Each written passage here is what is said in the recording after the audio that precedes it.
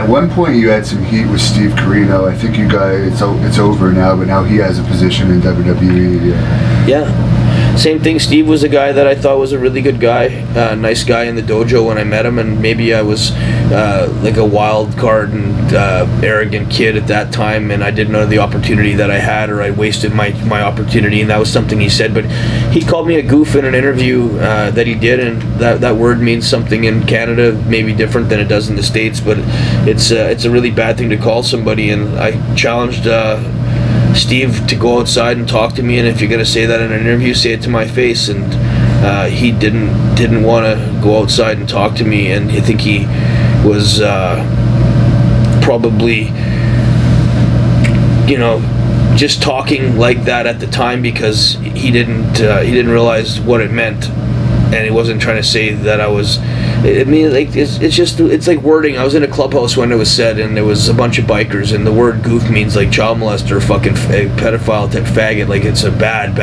Where I think he meant I was a goofy kid, more of like that I was silly and stupid. I didn't know what I was doing, and that. So when I talked to him in person, I think his understanding of what that meant and my understanding of what that meant were two different things. So I kind of let him off the hook, and I hoped that he was going to be a guy that down the road we worked together, we did a show together, and I put him over in a match. We did a fucking screwy finish and made it look like it was a shoot, and we never hurt each other. He was professional with me, I was professional with him, and he might not like me outside the ring, but once we get in the ring, we got a job to do, and that's take care of each other, and that's the #1 rule, and he followed that rule. So my respect for Steve Corino was high, and I guess his son's a big fan of mine. I heard his son's a big fan of mine. I heard his son's a pretty cool kid, and I know guys that are training with him, so I hope Steve takes care of his son and gets his son into a position to carry on the last name, the Corino last name, and that Steve in the WWE is fair, and he's helpful and does his job and gets guys experience. He's got a lot of experience and a lot of good ideas, and